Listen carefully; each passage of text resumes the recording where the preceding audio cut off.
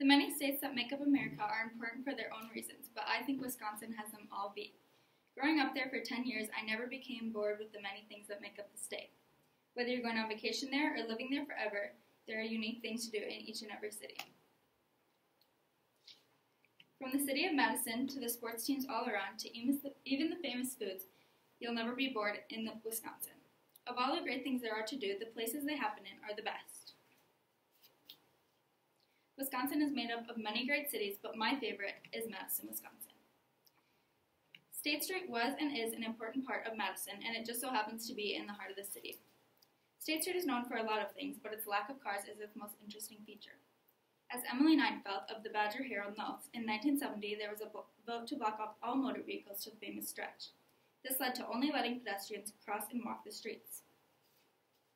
The Orpheum Theater, built in 1926, is located on State Street. Per the Orpheum Theater website, its Art Deco exterior and French Renaissance interior make it a Madison icon. Also known as Mr. Theater, the Orpheum first opened its doors on March 31st, 1927, and was originally built as a vaudeville venue. Today, it's operated by Frank Production Concerts and hosts events such as concerts, comedy shows, weddings, and more. Camp Randall not only accommodates the athletes and students of the nearby university, but the many people who visit from around the country. Camp Randall is home to the university's football team, and as mentioned on the UW Badgers website, the site was owned by the Wisconsin Agricultural Society prior to the Civil War. In 1861, the land was given to the government as a military training center and was later returned as state fair property.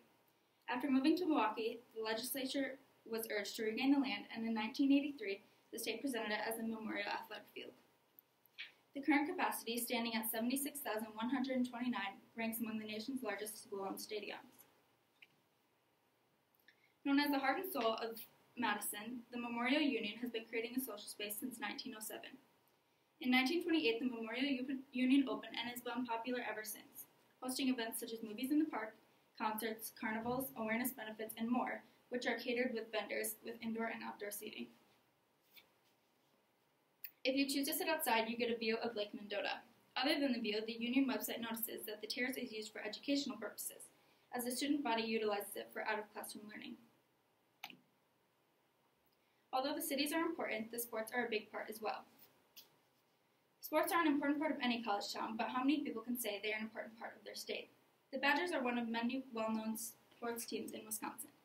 The team is good, but the traditions are even better. House of Pain's song Jump Around is played between the third and fourth quarters at the games. The tradition began on Saturday, October 10th, 1998 at the homecoming game against Purdue. In 2003, they underwent renovations, including adding luxury suites. The administration told the athletic director not to play the song at the home opener, thinking that 80,000 jumping fans might knock something loose. The fans weren't happy, so they sent letters and made phone calls to the offices. Meg Jones from the Milwaukee Journal-Centennial writes, once they realized they wouldn't be able to jump around, they booed, raised fingers, turned their backs to the field, and generally pouted. The university later hired an engineer to verify the stadium wouldn't crumble, and order was restored for the next game. The Badgers are important, but you can't forget about the Packers. Packers.com notices that the Green Bay Packers, organized on August 11, 1919, are the most storied franchise in the NFL. On August 14th, a meeting was held, and 25 players, including team captain Curly Lambeau, were in attendance. On August 27, 1921, the American Professional Football Association awarded the franchise to the Packers. Although most fans know that the Super Bowl trophy is called the Vince Lombardi Trophy, they often don't know the full story behind it. Vince Lombardi, at the age of 45, became the head coach and general manager of the Green Bay Packers. He led the team to 6 championship game wins, including once in 1960 all the way to 1967, along with 2 Super Bowl wins, the very first 2 ever. In 1970, the league changed the name of the trophy from the World Championship Game Trophy to the Vince Lombardi Trophy after he passed away from cancer. Not much can top sports in Wisconsin, but food is one of them. Famous foods are common in Wisconsin, but supper clubs are a staple. According to the Wisconsin Historical Society, supper clubs originally started popping up in the 1930s and 40s and are still open today. Supper clubs are native to Wisconsin and are open primarily for supper. At these classic restaurants, you can find old-time drinks and foods such as the Old Fashioned and the Relish Tray. Some are fancy and some are very laid back, but the fancy supper clubs have been built recently. Some may even have been renovated from their original form. Supper clubs have been around for decades and have Northwoods qualities.